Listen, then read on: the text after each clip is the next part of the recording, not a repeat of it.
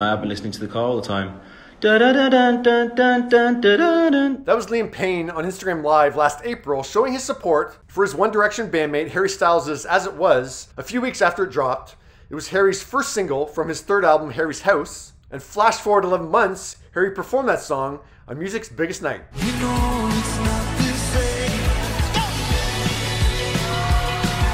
Then Harry ended up winning 2 Grammys that night, Best Pop Vocal Album, and the big one, Album of the Year. Another 1D member, Niall Horan, showed that he was glued to his TV to watch his former bandmate make the Grammys his house, and now wrote, "Very proud, Harry Styles." And it sounds like Liam was sleeping when Harry won, which makes sense if he was in London. It would have been 4:30 in the morning. Once he woke, Liam shared this photo of Harry holding his Album of the Year Grammy and wrote, "Wow, this image is really something to wake up to. And when you write music like you do, Harry, you deserve every millisecond of that moment, looking down smiling at the trophy you've earned. God bless you, brother. Congratulations." That's really nice.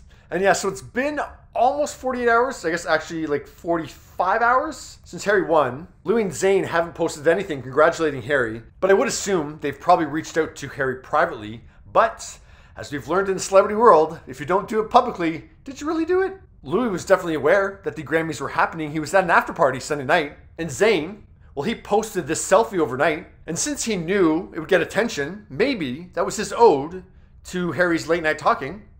See where I went with that? Come on. Late night talking. What do you think of Niall being a proud bandmate and Liam's very sweet Instagram post congratulating Harry?